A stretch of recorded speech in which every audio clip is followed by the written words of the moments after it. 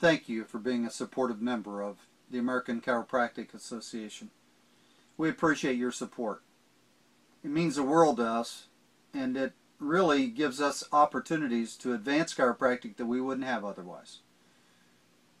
We have a window of opportunity right now for our profession and our patients, and it comes to us because of healthcare reform and all the changes that are happening in healthcare.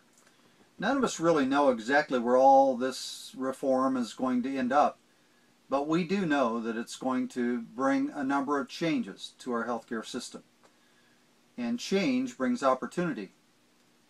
And there are tens of millions more patients who could be receiving access to chiropractic care.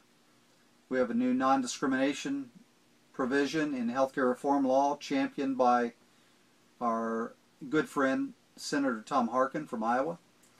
Our National Association of Chiropractic Attorneys has called that provision or that law historic and far-reaching.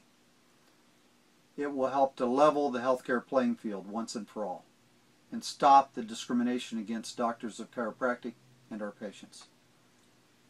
And you help to give us the resources so that we could make that possible.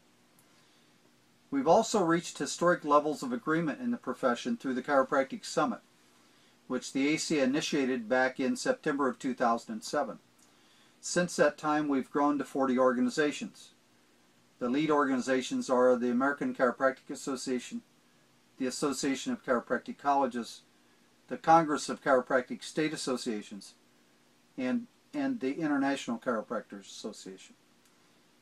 Together with 36 other groups, we have met 14 times over the last 4 years and reached unanimous agreement on the critical issues we face as a profession and the strategies we should employ to surmount those issues. This is an historic window of opportunity. A non-discrimination provision on a federal level, the highest agreement of the profession that we've ever had over a 4-year period of time. Economics of change in healthcare, and much discussion and debate going on in what the appropriate changes are. The Chiropractic Summit has developed one message for us to carry across the country as a profession. Again, unprecedented. When you give one message to decision makers, it's much easier for them to put that message into action. But we're a small profession with limited resources, so we'll continue to need your help. And if you would, you could help us in a couple more ways.